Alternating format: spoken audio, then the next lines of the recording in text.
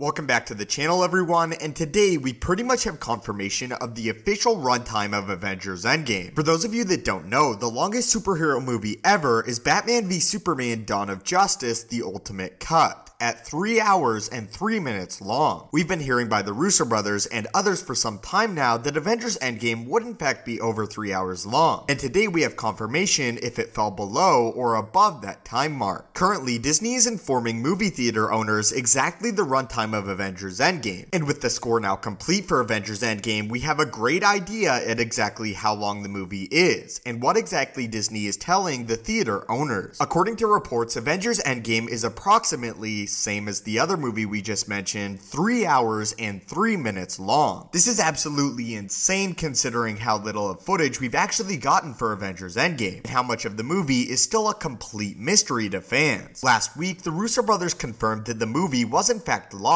and again, as mentioned earlier, the score is now complete for the film. But there you have it, everyone. Avengers Endgame runtime is 3 hours and 3 minutes long, the longest Marvel movie by far. But I won't keep you guys for any longer. What are your thoughts on the Avengers Endgame runtime? Personally, I absolutely think it deserves the 3-hour mark, as this is the culmination of over 20 movies, and over 10 years in the MCU, and I cannot wait for Avengers Endgame. Again, we are currently giving away a Thanos Hot Toys figure, but we've gone over the rules so much, I'll leave that for a later video. Anyway guys, thank you so much for watching, subscribe to join our team, and have a great day.